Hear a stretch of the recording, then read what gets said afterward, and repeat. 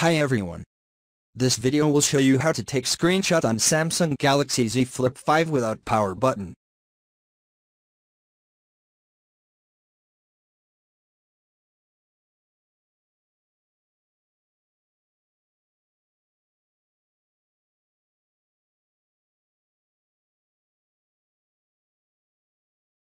First, open Settings. Tap on Accessibility.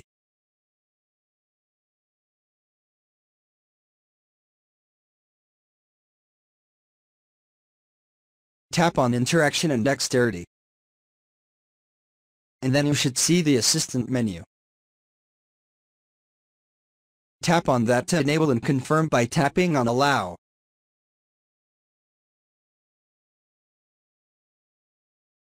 Now with Assistant menu enabled, you can actually see it right here.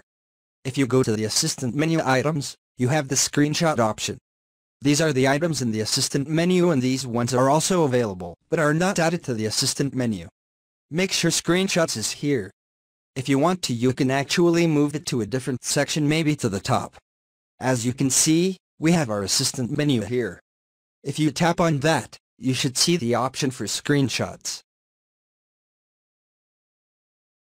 And it's going to take a screenshot of your screen. You can do this on any page. Thank you for watching this video. Please subscribe to my channel for more videos.